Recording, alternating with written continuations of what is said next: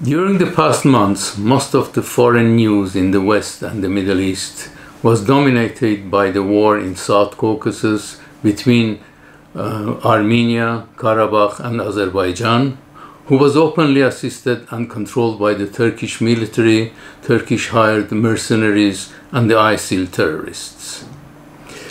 I would like to present a few facts through maps in order to clarify the histories of Armenia and Azerbaijan and the source of the conflict. The oldest world map, which is in the British Museum, is a clay tablet dating back to the 6th century BC. The tablet shows 3 countries in the center of the world, which are Babylon, Assyria, and Armenia. The next is the Behistun inscriptions.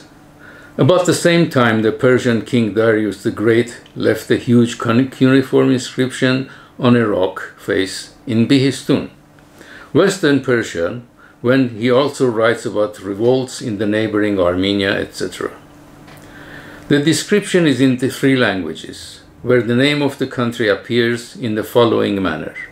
In Persian, Armenia; in Elamite, Armenuia; in Babylonian, Urartu, thus confirming that the name Urartu refers to Armenia. Herodotus writes about Armenia in his histories dating from the 5th century BC. This map was drawn as per the descriptions provided by him. Towards the center of this map are the 2 countries which still exist today. These are Armenia and Persia. Suffice to say that at the time none of the European countries existed. Vougondi's Middle East map of the early stages of the world. The French mapmaker Robert Vougondi drew this ancient monarchies map in his 1760 atlas. As we can see here, there are many countries in the Middle East. Greater and Lesser Armenias both appear on it, and there are also Atropatene, the province of Iran. A map of Asia in the early ages, dating 1726. At the time, in the region of the Middle East, there were over 30 countries and kingdoms, but out of these, today only 2 exist. These are Armenia and Iran. Here's the situation of the South Caucasus in 2015. Here we see the layout of region at present, as I said. Armenia is surrounded by Georgia, a country which appeared in the year 1008 as a unified country containing the regions of Abkhazia, Imeretia, Kakhetia, Mingrelia, Ajaria, etc. Turkey appeared on these maps only in the 14th century. That is 2000 years after Armenia. As far as our eastern neighbor Azerbaijan is concerned, located north of the river Arax, this country appeared only in 1918. The other old country in this region is Iran, located south of Armenia, which is also in Old Armenian we call the province of it Atropatene, which is Azerbaijan, of Iranian province of Azerbaijan today. The world of Tigran the Great, 60 BC. At one time, during the reign of the Tigran the Great, around 95 to 55 BC, Armenia ruled the area from the Caspian to the Mediterranean seas, outlined in blue. But it was considered a threat to the Romans, who united and attacked Armenia, driving Tigran back to the limits of Greater Armenia, which was the Euphrates River.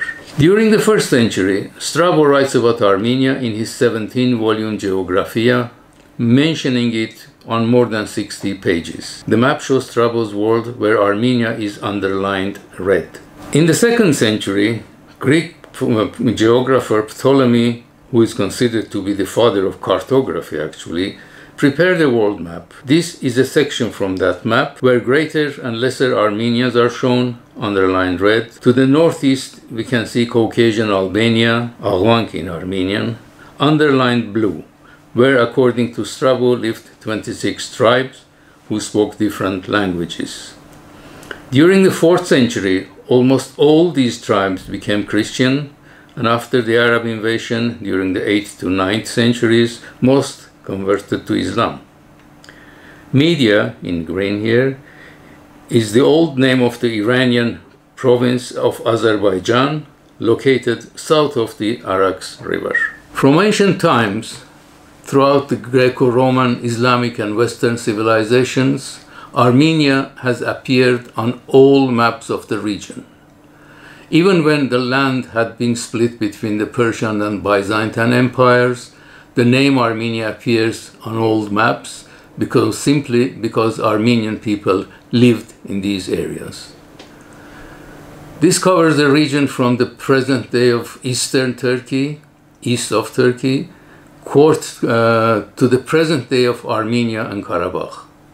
Here are a few samples of the medieval maps, all showing Armenia and none showing Azerbaijan north of Arax River. This world map was made in Spain in the 8th century by Bishop Beatus. It shows part of the world where between the Caucasus and the Taurus Mountains we see Armenia, underlined red.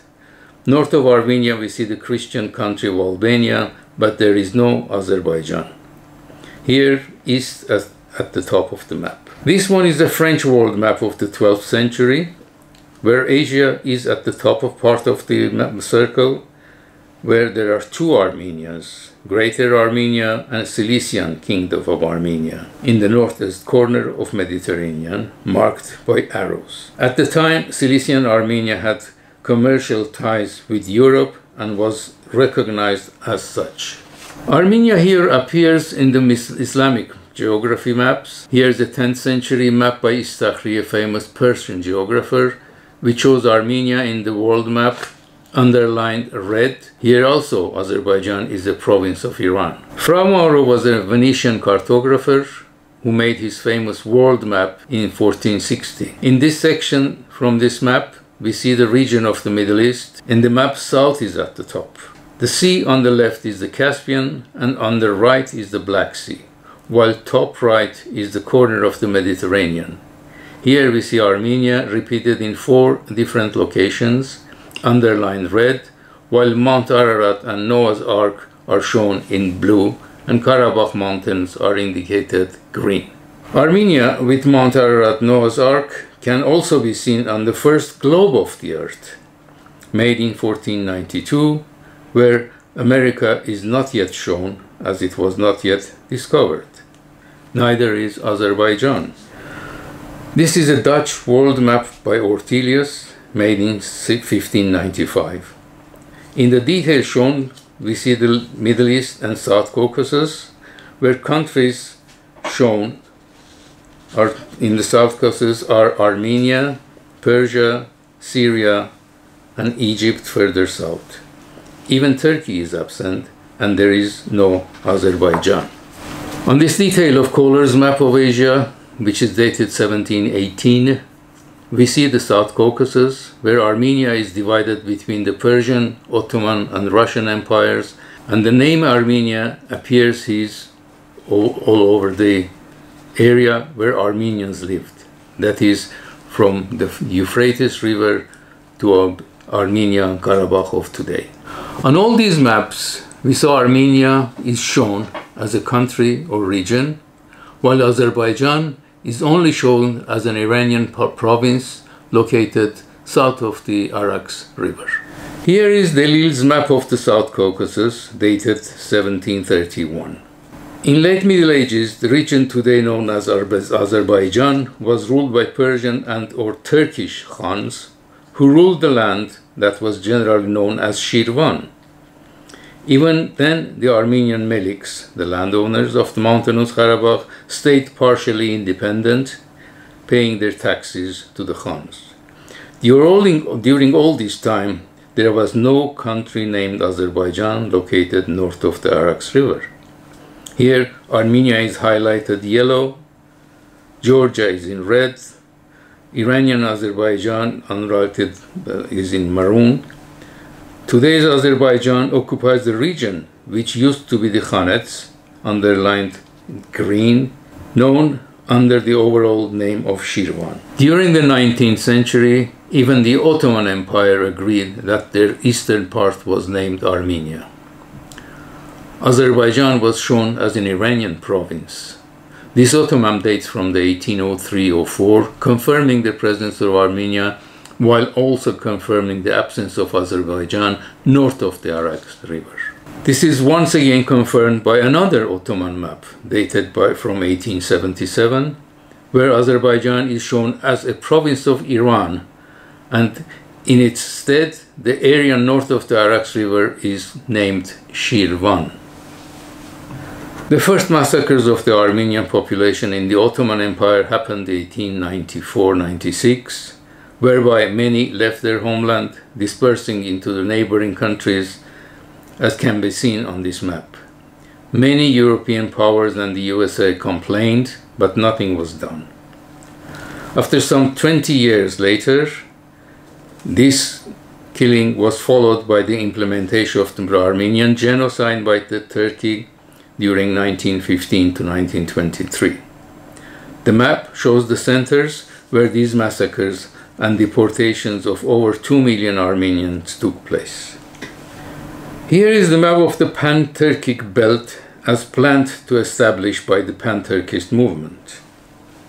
As mentioned, the Ottoman government began implementing their plan of cleansing the region from non-Muslim Armenians and other Christian minorities through genocide and deportations, because they were a wedge inserted between the Turkish-speaking nations extending from Europe to Central Asia and Siberia. Thus, historic Armenia was cleansed from its ethnic peoples, who either were forcibly driven to the deserts or massacred outright.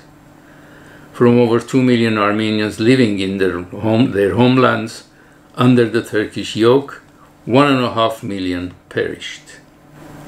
Here's the map of the First Republic of Armenia in 1918. After the First World War, the Russian Empire disappeared, and south of the Caucasus, Armenia and Georgia declared their first independent republics, retaining their old names. But there was also a new unnamed Muslim republic, which was originally to be named Southeastern Caucasian Muslim Republic. However, after the consultation of the leader of the extremist Musavat party, Amin Rasulzadeh, and Ataturk, they borrowed the name of the neighboring Iranian province and decided to call the new country of mainly Turks and Tatars by the same name, Azerbaijan. There were protests against this duplication of names by Iran, but to no avail. In 1920, in Armenia, the first act of the communists, who had now overrun the 3 republics of the South Caucasus, was to donate big chunks of Armenian territory to her neighbors. Lenin intended to encourage the newly emerged Turkish nationalist Ataturk to join the communist camp to this end, and donated the region of Kars, Ani, and the older capital of Armenia, and Mount Kararat to Turkey. As we will see, Stalin would also give the mostly Armenian populated Karabakh and Nakhichevan to Azerbaijan. In 1921, the Azerbaijani and Armenian parliaments agreed that the chiefly Armenian populated regions of Karabakh and Nakhichevan were to be within the borders of Armenia. This decision was printed in the newspapers of Baku, Moscow, and Yerevan, and here the wording of these decisions as they appear in the news media of the time. The workers' government of Azerbaijan greets the victory of the rebellious peasantry of brotherly Armenian nation and the establishment of Soviet socialist rule. As of today, the border disputes between Armenia and Azerbaijan are declared resolved.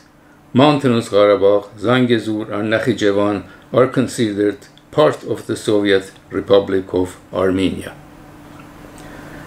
From the other side, based on the declaration of the Revolutionary Committee of the Soviet Socialist Republic of Azerbaijan and the agreement between the Soviet Socialist Republic of Armenia and Azerbaijan, it is hereby declared that hereinafter Mountainous Karabakh is henceforth integrated part of the Soviet Socialist Republic of Armenia. However, Stalin visited the region in June 1921, and reversed this decision, handing Armenian populated Karabakh and Nakhichevan to Azerbaijan, the first with the status of autonomous region, and the second as an autonomous republic. Thus, the newly born Republic of Azerbaijan was confirmed by the communists. Here is the map of the region in 1920s. Now, north of the Arax River, Azerbaijan was a newly country established in 1918, but the communists insisted that each of the republics should have their own dedicated history and culture. Here was a new country established recently with borrowed name, no dedicated culture and history. This has to be put right by taking the appropriate actions. First, in order to claim indigenous ancestry, the Azerbaijanis claim that they are the descendants of the Christian Albanian tribes, thus making themselves an old country. Here is how to become an old country. To make individual history and culture for a newly born country, the following steps need to be taken. Make sure that the local indigenous population changes its name, or alternatively is proven to be newcomers in the area. To appropriate all local culture and customs, calling them your own. Claim that all the historic monuments were built by your ancestors. Therefore, Azeris claim that all churches and monasteries were built by Albanians. But in this case, they have forgotten that most Albanian tribes had converted to Islam during the 8th to 9th centuries, and therefore could not have built the churches and the monasteries found in Azerbaijan and Karabakh.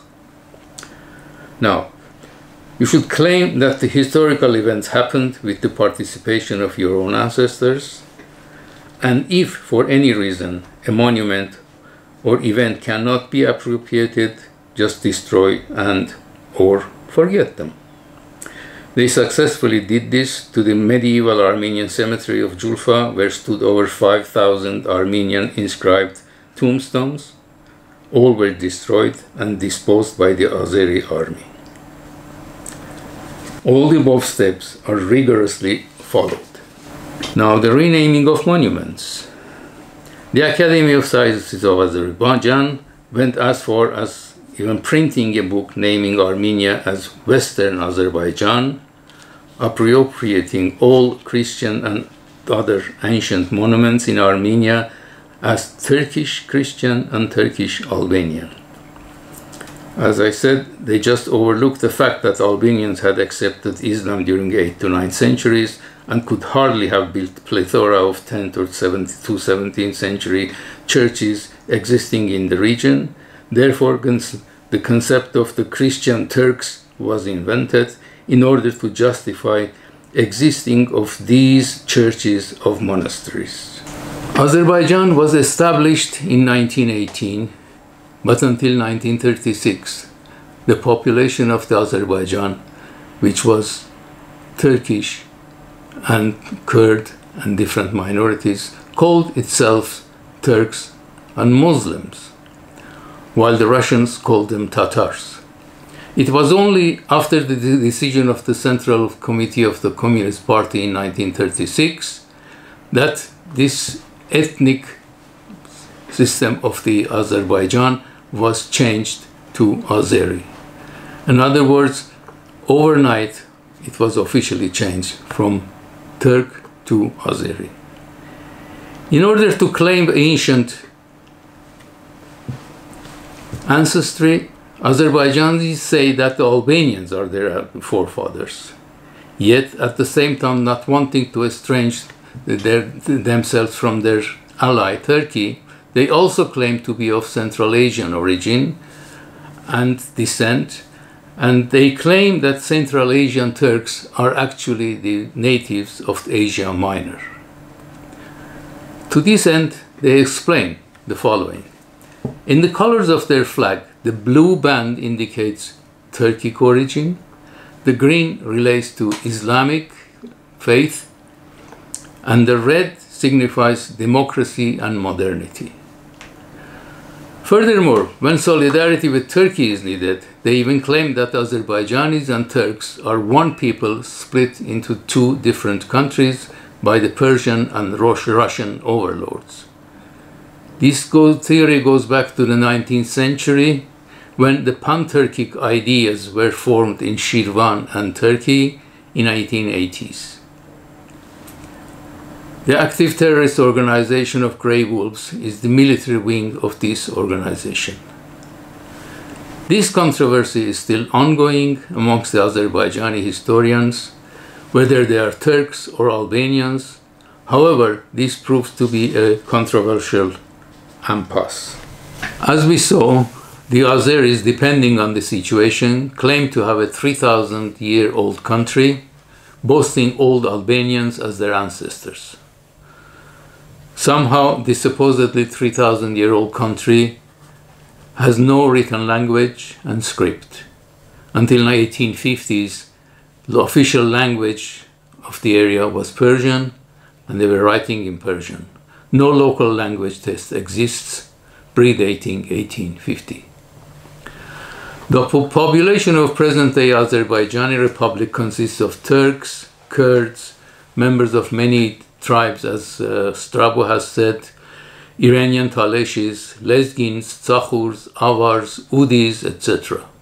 Yet, instead of being proud of having the best of the constituent cultures, Mr. Aliyev claims that all of these people are Azerbaijanis and have one culture.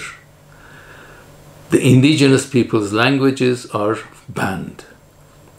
Another lesson learned from Ataturk. Here is the map of Soviet Armenia in 1928. After redrawing of the borders by Stalin, the Armenians were left with the smallest republic of the USSR. But this also did not last very long. Between the years of 1928 and 38, Azeri herders gradually moved to better Armenian pastures and established themselves, and the Soviet government built them schools and housings, etc. And thus, the region marked blue became populated by mainly Azeris and were incorporated inside the territory of Republic of Azerbaijan. One of the regions appropriated was the southeast of Sevan, which has one of the most important water resources of Armenia. From 1921 to 1990, inside Azerbaijan, the Armenian population of Karabakh was repressed by the central Azeri government. It was done through closing of the Armenian universities, Armenian radio programs, and delaying, even preventing economic growth. During the World War II, 1 out of 19 Azerbaijanis were sent to the war, while from the Armenian population, 1 out of 3 was sent. These and other manners of ethnic cleansing were practiced in order to reduce the Armenian population of Karabakh and Nakhichevan. I must say that they were partially successful. By the late 80s, Nakhichevan's Armenian population, who was almost 50%, was driven away, and today there are no Armenians in Nakhichevan. Neither are any traces of the multitude of Armenian monuments that existed for centuries. Numerous petitions for the independence from Azerbaijan were sent to this USSR central government, but all were completely ignored. In 1988, the population of Armenians in Karabakh expressed their wish to become free from the yoke of the Azerbaijan and asked for Karabakh to join Armenia. The answer of the Azerbaijani government was to organize pogroms. Armenians have not forgotten those pogroms which took place in Sumgait, an industrial city near Baku, where Armenian civilians were murdered by Azeri mobs in their homes, and no one was really punished. Today in Azerbaijan, children in school are taught anti-Armenian propaganda by naming the Armenians murderers and sworn enemies of the Azeris, and instigating all manners of hatred towards anything Armenian. During the last months of the USSR, Armenians of Karabakh, fully in compliance with the ruling regulations, organized a referendum and declared independence as per USSR Constitution and UN Charter's principle of self-determination. Subsequently, the Azeri army started shelling of the capital Stepanakert with Grad missiles, etc., and the 1991-94 war began, eventually culminating in the victory of Karabakh over the Azeri government forces. As well as liberating most of Artsakh, Armenian forces occupied their security belt or buffer zone around them in order to prevent the possible Azeri shooting or shelling of Artsakh border towns and villages. Eventually, the Russians arranged a ceasefire, and the OSCE Minsk group were set up to begin negotiations for peace. Here is the map of Armenia and Artsakh with the surrounding territories during 2015.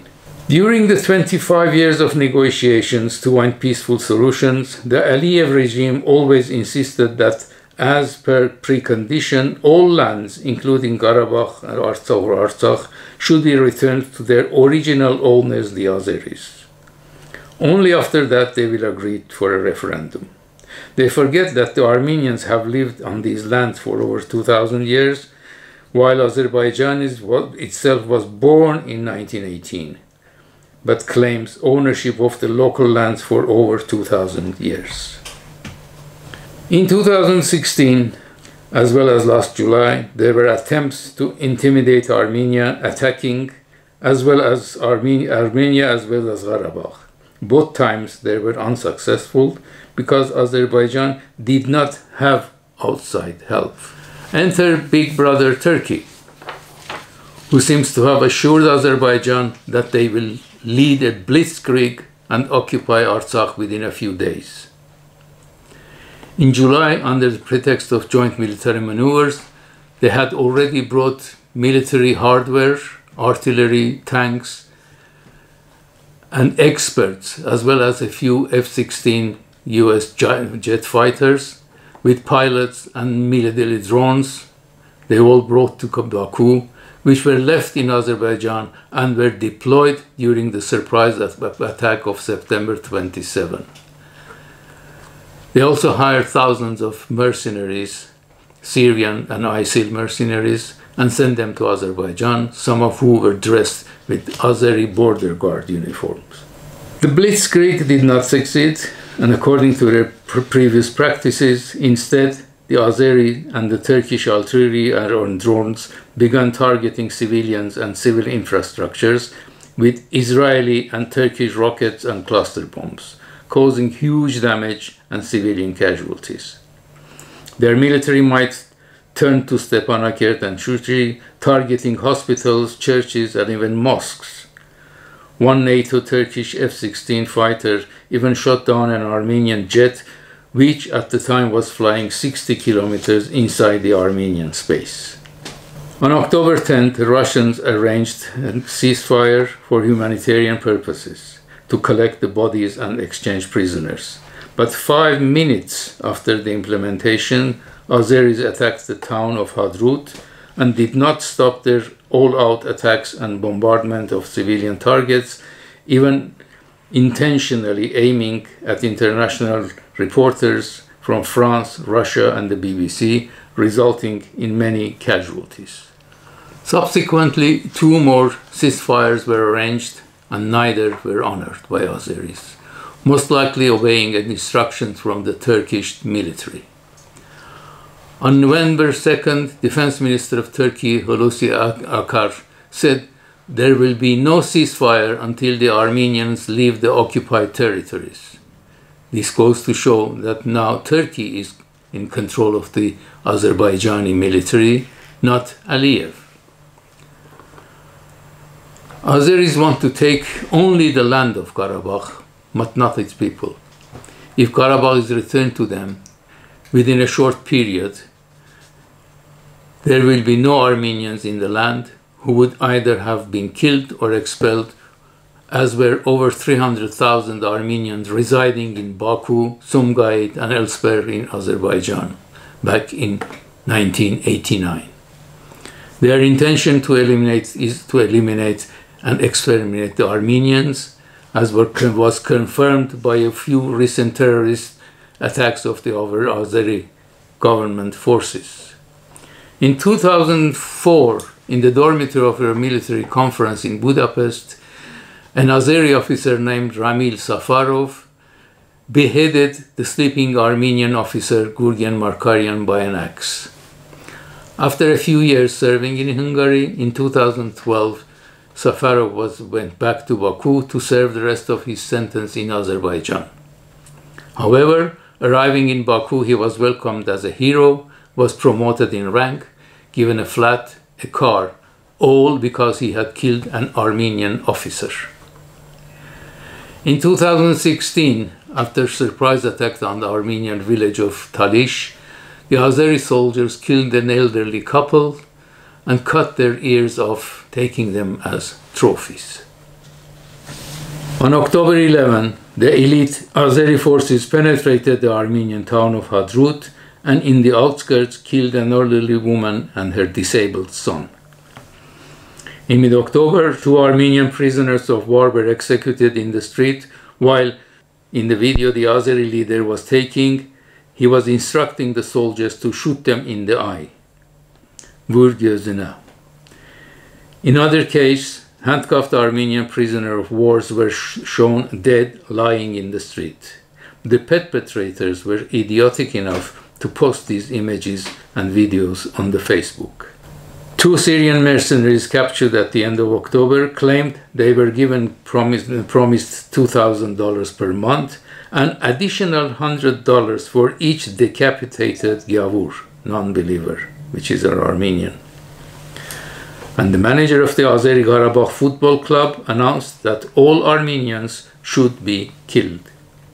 All the above make genocidal intentions of Azeri and mercenary forces very clear, which could be the continuation of the Armenian genocide perpetrated by the Turks in 1915 and 1923. Bombings of the civilian infrastructures targets shows that they are intent in getting rid of the population and take the land without its indigenous peoples.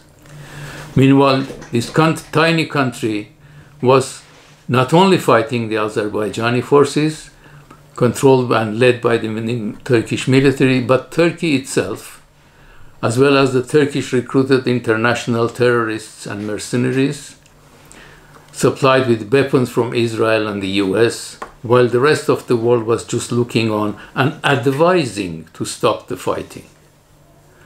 On November 10th, the Prime Minister of Armenia was forced to sign a half-baked announcement with Russia and Azerbaijan to end the hostilities and stop further loss of life. However, because of these unilateral considerations and content, this so-called announcement has not been fully accepted by the Armenian people. Furthermore, the issues should have been resolved in negotiations with the OSCE Minsk group, who had been given the role of intermediary, and not in their absence.